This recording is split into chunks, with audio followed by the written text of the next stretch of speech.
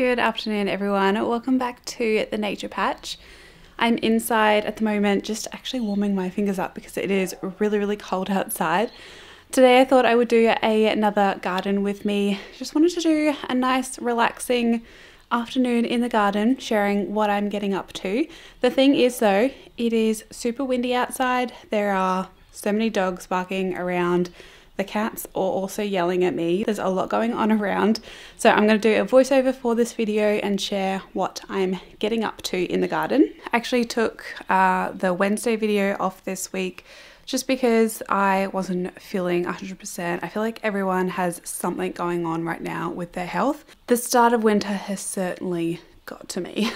But as you all know, going out into the garden always does make me feel better. So I have a few jobs that I'm going to do today. And I also will include at the start of this video just a little walk through the garden where I'll talk through what's happening, what's going on in the garden right now, because today I'm actually going to be pulling out quite a few things, so it is going to look quite different.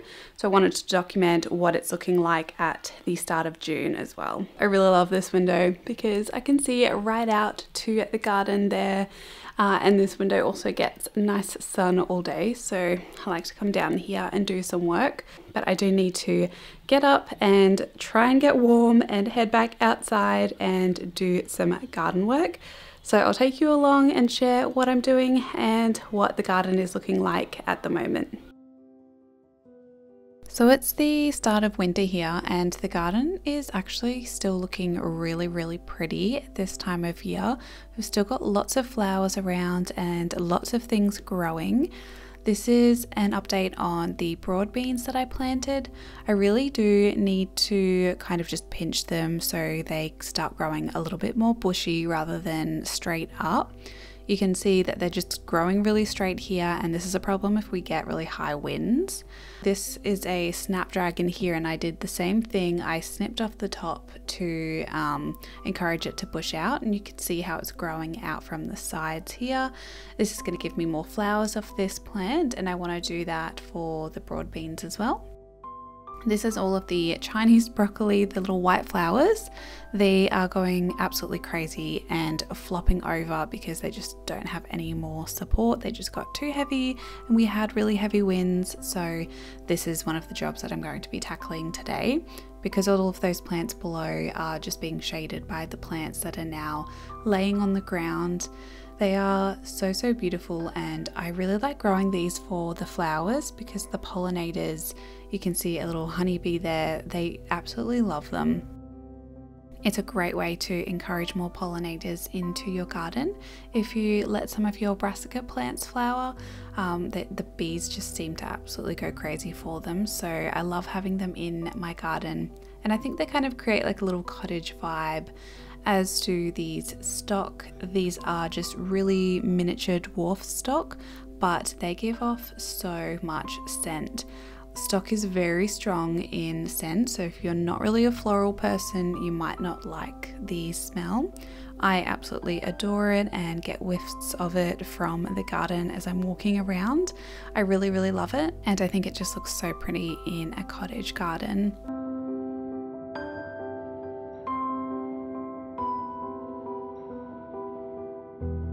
Although things are growing fairly slowly, things are still happening in the garden. So like my lavender here has started flowering. I bought this for $1 from Bunnings and chopped it back a lot, and you can see now that it is blooming and it's looking really happy.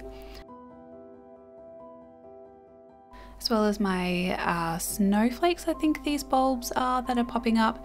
These are looking really happy, and I am glad that they all came up because I have had troubles with the bandicoot digging these up and having to replant them.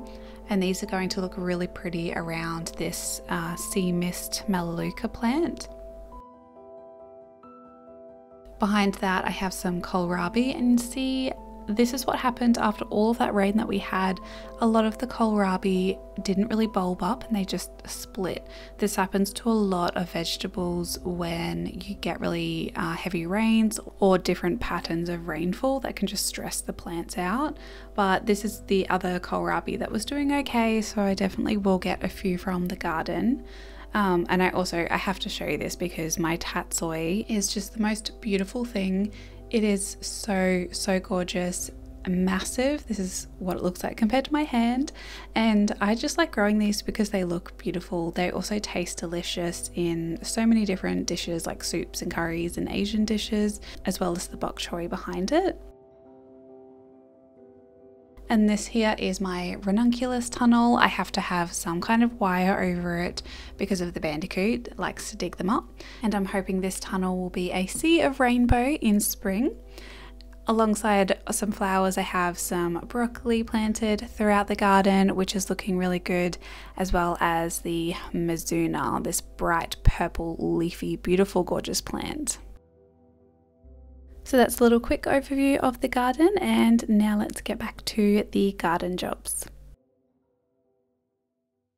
Right, first job this afternoon is to tidy up that Chinese broccoli behind me. You would have seen in the little overview of the garden that it is just getting too big and flopping over and falling onto a lot of the other plants. But my problem is, not that it's really a problem, but it's a problem for me personally, that the pollinators are loving this plant. There's honeybees, there's native bees that absolutely go crazy for the flowers on Chinese broccoli, and that's predominantly why I grow it. I don't really grow it for food or to eat the leaves or anything like that, but you definitely can, and that is what it's actually grown for. But I like growing it for the leaves because it just looks so pretty and the pollinators love it. And because they love it and it's a food source right now, what I'm going to do is not actually cut it all back. I'm going to leave a little bit there, and this ensures that when the bees come back they will have food for the next few days, and I'll gradually decrease the amount of it there, replacing it with something else. There is a lot of other things that are starting to flower in the garden, so they will definitely still have food, but it is something just to keep in mind when you're removing plants, changing up the garden a little bit, just to know that changing one thing, like tearing out a whole group of plants, is really going to disrupt the ecosystem that you have created, including habitat and food for all of the pollinators and bugs. So changing gardens slowly over time is a really great way to switch things up, and that means that you'll have the least amount of impact on the garden as you possibly want. I also picked up some new pruners from Bunnings the other day because mine were just really not good. I really didn't take care of them that well. I'm definitely not going to do that with these. I do really want Felcos and I am saving up for them, but I probably do need just a few pairs of pruners for the amount that I actually use them, and I'm kind of traveling with them and things like that. So I'm just trying these ones here. These are the Fiskars brand. And they're nice and light and small and compact, so they'll be really good just for like traveling around when I do regen work. So I'm going to open these up and see how they are today. They're nice and sharp, and they have a spring that you can replace if you need. So I'm going to give these a go and just prune and take out a few of those plants. I'm just going to snip them at the base, and that means that all of the roots that are in the ground are just going to decay over time. That's going to add organic matter back into the soil, and is kind of one of those like no-dig principles that I like to follow in the garden. I'm sorry, bees. I'm sorry to take your food away. Oh, but they're just so cute. They're so pretty. Might actually prune some of these too and use them in a little posy because they're just so pretty and I really want to enjoy them. I just wish it didn't flop over because we get really high winds, and I probably should have staked them, but I didn't, and that's okay. I'm just going to take these two out today, and I'll leave the rest for another few days and then do the rest later.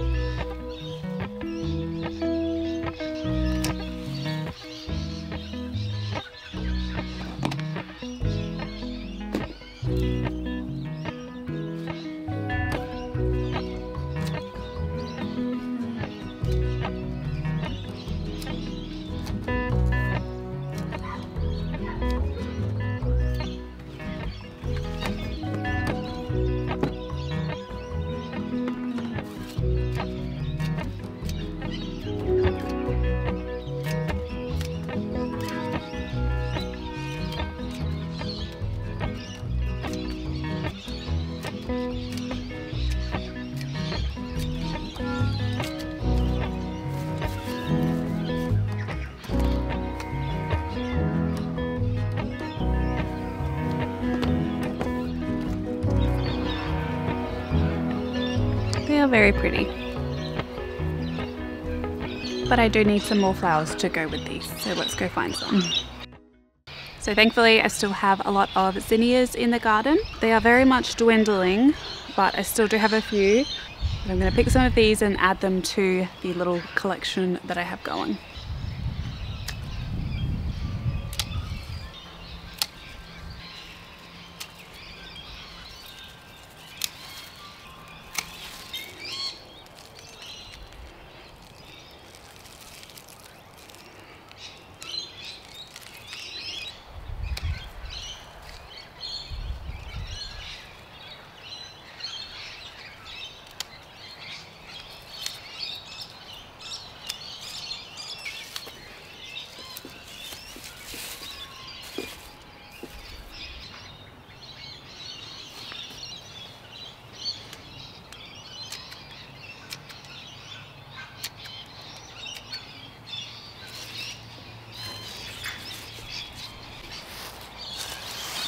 I'm doing some experiments in the garden of things that last really long in vases, and I have this bottle brush here behind me.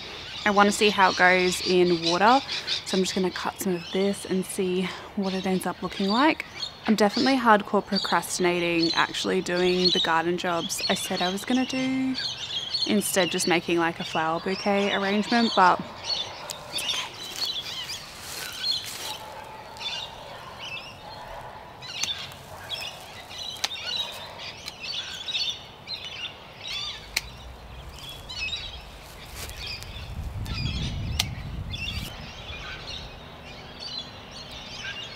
I'm not too sure if I have anything else in the garden at the moment that I want to pick except daffodils, but I think I kind of want to enjoy those. So I'm just going to see what this looks like. I'm just going to pull it together. We'll see what these random things look like. I'm sorry, grasshopper. I'm sorry to disturb your home. Okay, we're all good. So I thought for this section I would do a little bit of a voiceover again, just to talk about what I'm doing here and give a few little tips on flower arranging. I am by no means a florist and have taught myself from watching copious amounts of YouTube videos and just trial and error really, but I have found a few things that really help when arranging flowers. The first that you can see that I'm doing here is removing all of the flowers from the base of the stems that are going to be in contact with the water. Having leaves touch water is going to make the water a lot more murky really quickly, so you want to remove as many leaves as you can. I'm starting this arrangement with a focal flower, which is the stock. I wish I had more, but I only just have that little one. And starting with a centerpiece is really useful because you can build around it. So I'm building around this with the Chinese broccoli flowers, and then kind of a halo of zinnias around. And starting from the middle and working out is a really good way to just create a feature or a focal point for the bouquet. And for me, that was the stock flower, as well as some of the foliage that I tried to add in. I should have added this in first, so I'm just sticking it in now. Adding foliage is something that I never really used to do, but it makes such a big difference. Adding things that move and are a little bit more wispy in bouquets really adds a lot of just different dimension and overall height, which makes the bouquet look bigger and just way more eye-catching. So definitely use a little bit more filler or foliage if you are making different arrangements for the first time, and it makes the world of difference. And then you just want to cut the stems to the length that you'd like, and this is again trial and error. See what works well, and see, I'm putting it back in here and I'm noticing that it's not falling how I want it to, so I'm just cutting the stems a little bit more. And then just replacing the water every day with fresh water is going to make your flowers last a lot longer than if you just leave the water in there. making sure everything's nice and clean and fresh. The flowers and the foliage are really going to bounce back a lot better, and also just removing some of the flowers that are starting to look a little bit droopy or deadheading them from your bouquet is also just going to improve the longevity of the flowers that you have in your vase, so you can enjoy it for a little bit longer. I think it looks quite pretty. I'll see how these bottle brush leaves hold up in the water. But this is definitely going to make me happy seeing all of these gorgeous flowers inside. The next job that I really need to do is prune this hydrangea. You can prune hydrangeas pretty much any time after they stop flowering or the flowers start to die back. So wintertime is a really great time to be pruning your hydrangeas. And it's really up to you how much you want to cut it down by. Because this plant is quite established and I want it to stay nice and big and established, I'm not going to be pruning it like right down to the ground. I'm just going to cut it back and see what it's looking like in the middle of the plant, see how healthy it is. But this is a very blue hydrangea, and you can, I think you increase the acidity, and that can turn the flowers pink. I'll correct myself on the screen if I am wrong. I've never grown hydrangeas before, I don't know too much about them. But this is quite a big plant. I'm just going to dump all of the flowers and everything in a pile. I just need to get this job done because I am losing light today. And for this job I'm going to be using the same brand that I had the, what are they called? Pruners. I think that's what they're called. I'm just going to be using these loppers to help with this plant because it's quite big.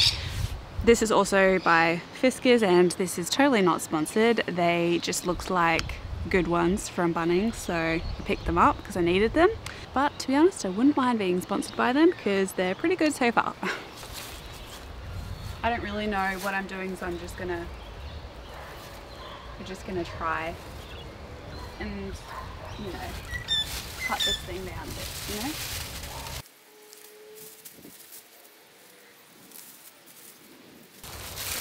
Okay, so I can pretty clearly see where there's like good healthy growth coming out of these ones here with these new buds on them versus some of the old growth, like these ones here which don't have any on them, they just have the old flowers on them.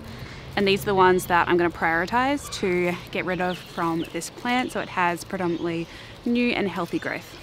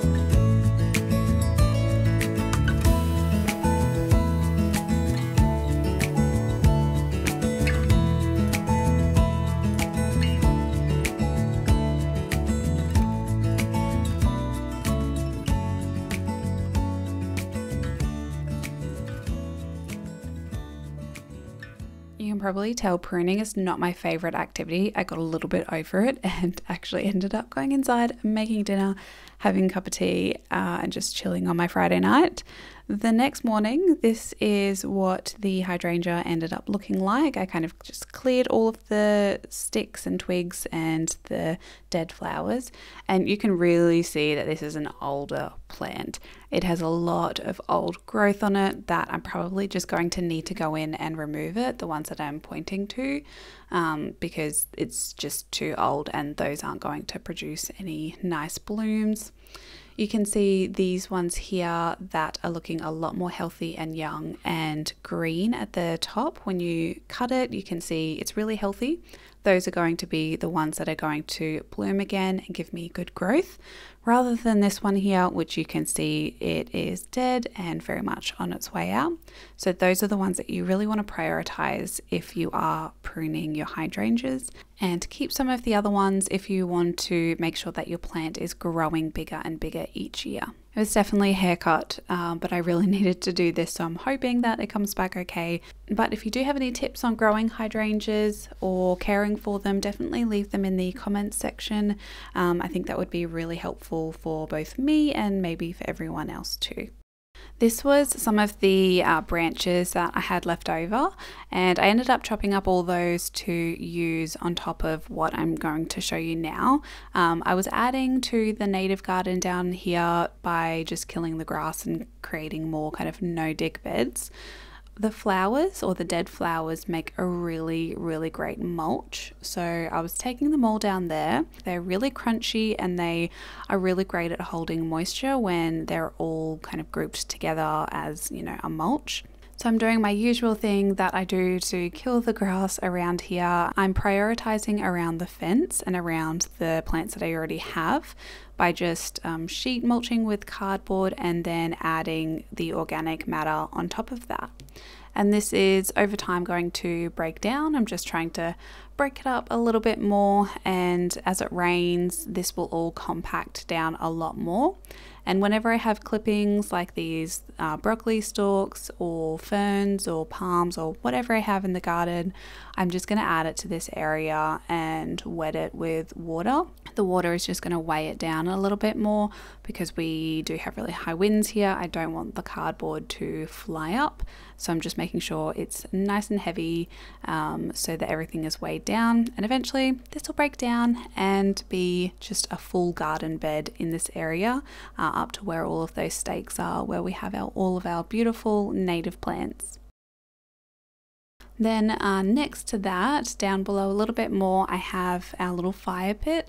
We had a pretty big fire the other night just to clear up a lot of things and also to create potash, which is all of this white stuff here. There's two kind of byproducts from a fire. You usually get a lot of ash or potash, and the charcoal, the really black stuff in a fireplace. I've done videos on what you can do with your ash and also how to make biochar from the charcoal. So I'll link those down in the description, but I'm just collecting a lot of this potash here to use around on the garden. It's really high in potassium and other nutrients, but I just do need to collect it before it rains. You want to make sure that you collect it and put it wherever you want in the garden before it rains. So that's what I'm doing here, and I'm just adding a little bit on top of where I put all those hydrangea flowers. It's also really great to use in composts, worm farms, if you need to balance acidity. So many different ways you can use potash, and I'll leave that information in the description box. And then I thought I should end the video with a little bit of a garden harvest. This is just our little veggie patch that we have, and I needed to pick some broccoli for dinner as well as one of the cabbages. The broccoli, it didn't do fantastic, not gonna lie, but it's still food. I still didn't have to go to the grocery store to buy broccoli, and we're going to have this for a roast dinner. Really beautiful, and I'm just so thankful that I can have my homegrown fresh produce. I absolutely love broccoli. It's one of my favorites to grow and eat from the garden. And then this little, I think this was a golden acre cabbage. I tried harvesting it how I've seen people do it. Didn't work, so I needed like a knife or something to get this one out. I ended up just kind of pulling it out, but this one thankfully survived. It did have a lot of kind of bug pressure, but it was nice and firm, and I just really wanted to harvest it and pick it and use it for dinner. Again, so happy that I am able to grow cabbage here. I've never grown cabbage before. My upa in this garden used to grow massive cabbages and cauliflowers, and I'm so excited to bring the soil back to life so I can grow some like that. I wanted to say a massive thank you for watching this video. It really means the world to me that you enjoy watching these, and I love sharing the garden with you all. I hope you're all having a lovely day wherever you are in the world, and until my next video, happy gardening everyone. Bye. And then I'll deal with them later. I just need to get this job done because I just need to get this job done. I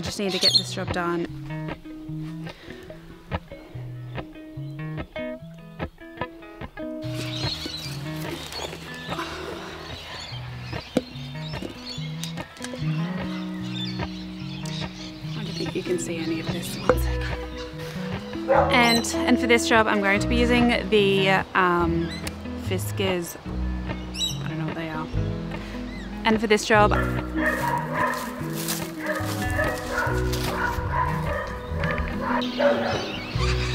don't understand why dogs need to bark so much.